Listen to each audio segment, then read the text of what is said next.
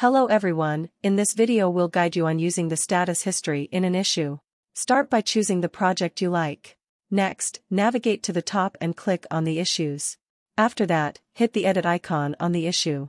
You'll see a drop-down labeled status, click on that and change it to your preferred status. When you're finished, click the Save button.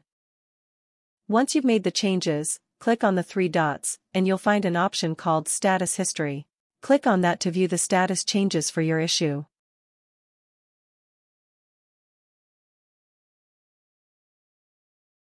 Thank you for watching.